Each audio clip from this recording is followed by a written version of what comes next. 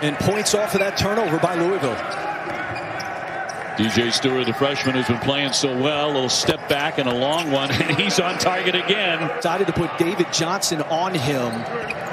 Hurt then went 12 minutes without scoring, only scored 4 points the rest of the game. I thought that decision by Mack changed the game. The reputation has been able to knock down a face-up shot. We haven't seen it a lot because he's been on the interior with no Malik Williams. Hurt had a foot on the line. Ewan Fonz, Reese Davis classing up the joint there. Hurt, little follow away, sweetly done there, but he's been a little quiet the last several minutes.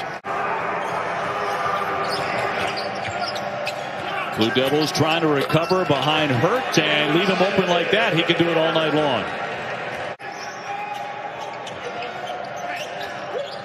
Hurt with the touch, trying to get in tight, banks it in and takes the hit. He'll be at the line looking for a three-point play.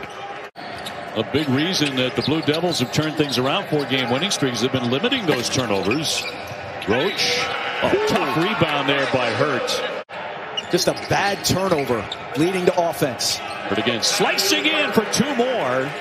And his great night continues here at Cameron Indoor. Another giant shot by Jones tonight. Here's Hurt. Drops that one in with 25 seconds to go.